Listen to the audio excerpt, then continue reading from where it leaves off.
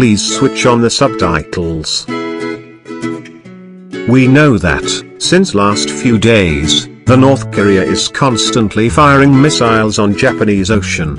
The Japanese people are constantly under fear.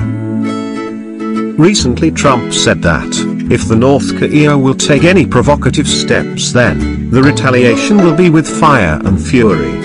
Despite America's several warnings and sanctions imposed by UN, the North Korea has continued to test hydrogen bomb and nuclear bombs.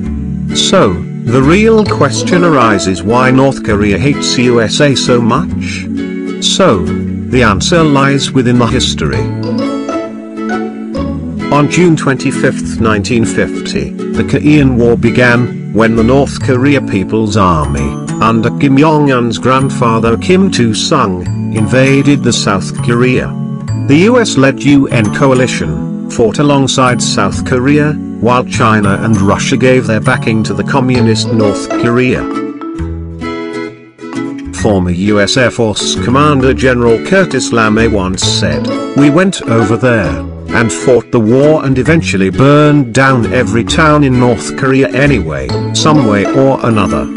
Approximately 20% of North Korean population was killed during the war. All the major cities of North Korea were devastated.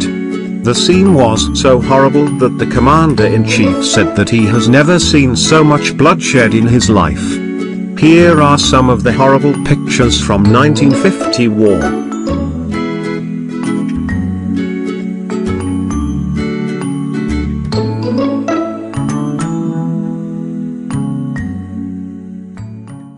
This bloodshed done by USA made the people so angry that even today the North Koreans hate USA. We know that actually North Korea started the war. But, North Korea teaches its citizens that USA attacked on their land. Children and youth are taught that America is their greatest enemy. June 25th is also celebrated as the Day of Struggle against US imperialism.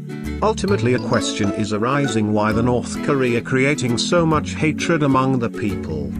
So, North Korea is technically a failed state. People are starving with hunger. People have no freedom and no personal life. Someday, people of North Korea will become rebel against dictatorship. But, the rulers are very smart. They are constantly telling their people that USA can attack any time. We need army, we are under threat. So, this creates feeling of patriotism among the North Korean people. And they will feel like Kim Jong-un is their savior. People will feel like Kim Jong-un is the only one who can save us from USA. And this is how the cycle of hatred goes on.